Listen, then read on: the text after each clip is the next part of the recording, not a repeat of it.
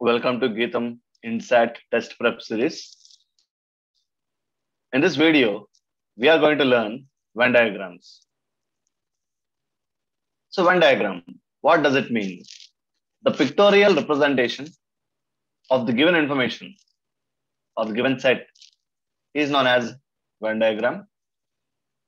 In this topic, if you are given a question this way, let's see how to solve this one. If you look at the given question, the information is about two subjects, math and physics. In a class of 100 students, 50 students like physics, 60 students like math, and 20 students like both. Then find how many students like only physics. So this is the given question now. In order to solve this, let us prepare a table, or let us draw a Venn diagram this way as shown on the screen. There are two circles, among which the first circle represents math and the second circle represents physics.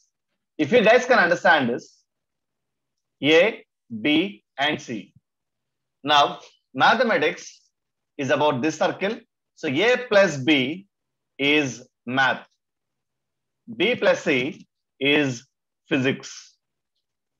So people who like math is represented by this circle. People who like physics is represented by this circle. Now, you are given that 20 students like both. So B is 20. As we discussed earlier, A plus B is 60. B is 20. Now we have to find the value of A, that's 40. B plus C is 50. Among which B is 20, so C will be 30. And another important thing now, as there are 100 members in total, that should be considered as mu. Mu is nothing but the universal set. So mu is equal to 100. So every element that you pick at random should be present in mu. Now, sum of these three. So A plus B plus C is 90. But you are given 100 members in total. So we are left with 10 members. That's N. N is nothing but the elements which belong to mu and should not belong to any of the given sets. Elements which belong to mu but should not belong to any of the given sets. That's known as N. Now, let's answer questions based on this. Only physics. So how many students like only physics? That's 30. Let us look at the next one. How many students like exactly one subject? Here, 40 members like exactly one subject, that's math. Here, 30 members like exactly one subject, that's physics. So, on a whole, there are 70 members who like exactly one subject. At least one subject. At least one. It means that exactly one or more than one. One or more than one. As we discussed earlier, 70 members like exactly one subject and people who like more than one. That's 20. If you can understand this, the number 20 here, I mean B, the number 20 here is included in both the given subjects. These 20 members are participating in math. The same 20 members are participating in physics as well. So these 20 are participating in more than two subjects. So one or more than one. Exactly one is 70, more than one is 20. So your answer will be 90. At most one subject. At most one. What does it mean? Exactly one plus less than one. Exactly one is 70 plus less than one. As we discussed earlier, N is equal to 10. So N. So these are the persons. They are the students who are in mu, but they did not include in any of the given subjects. They are not participating in any of the given sets. So 70 plus 10. So these 10 members like 0 subjects, which is less than 1. So 70 plus 10, which gives you 80. Now let us look at the next one. You are given information about 3 languages: English, Spanish, Hindi. There are 500 members who speak English, 400 speak Spanish, 300 can speak Hindi. In addition to this, you are given some more information.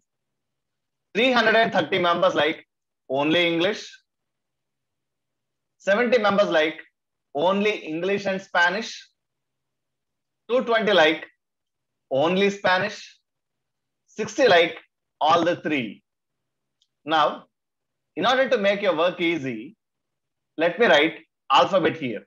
A, B, C, D, E, F, G, and N. Now, A is nothing but only English. C, only Spanish. G, only Hindi. B, only English and Spanish. Now, I want you to understand the difference between these two. English and Spanish is represented by B plus E.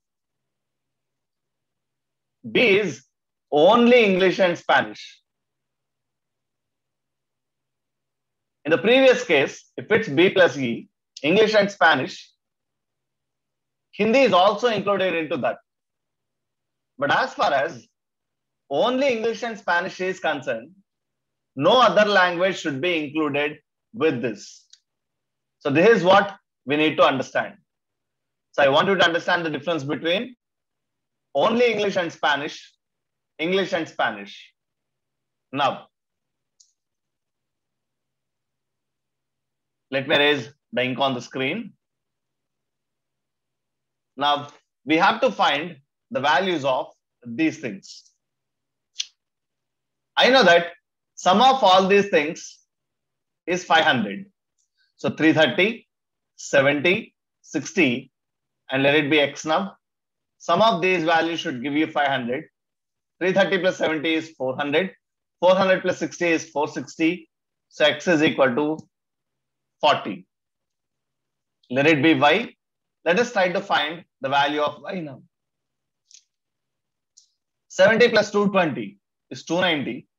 290 plus 60, 350. But it's 400 in total. So the value of Y should be 50. Let us try to find this value. Let it be Z. 40 plus 60 is 100. 100 plus 50 is 150. So the remaining value is 150. So we can answer any of the questions based on this. The first question, how many persons can speak only Hindi? Only Hindi is 150. Let us look at the next one. How many speak only in English and Hindi? English and Hindi is 100. But the given question is about finding only English and Hindi. It means that Spanish should not be included into this. So your answer will be 40. 40 members speak only English and Hindi. So this is how we solve questions based on Venn diagrams. That's all for now. Watch the video.